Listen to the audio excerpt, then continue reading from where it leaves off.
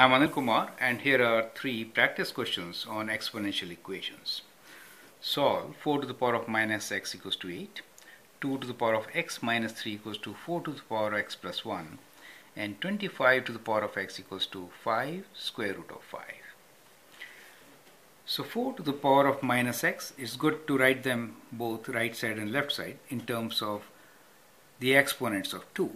So 4 could be written as 2, right? 2 squares. We could write 2 square to the power of minus x equals to 8 is 2 cube, right? So that is how you could write it with the base of 2.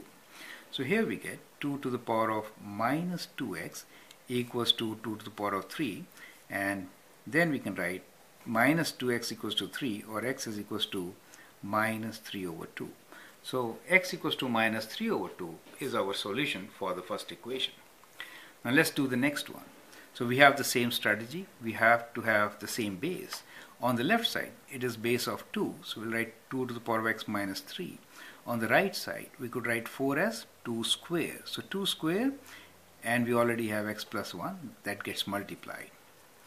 Now we can equate the exponent. So we get x minus 3 equals to 2 times x plus 1, or x minus 3 equals to 2x plus 2. Solve this equation. So bringing 2 to the left side, we get minus 3 minus 2 equals to 2x minus x, or x is equals to minus 5. So x equals to minus 5 is our solution. For the next equation, we can write 25 as 5 square. So we get 5 square to the power of x equals to 5 square root 5 means 5 1 plus half, right? That is what it is. Square root 5 means 5 to the power of half. Same base, when you multiply, add the exponents. So here we'll apply the power rule. So we get 5 to the power of 2x equals to 5 to the power of 2 plus 1, 3 over 2.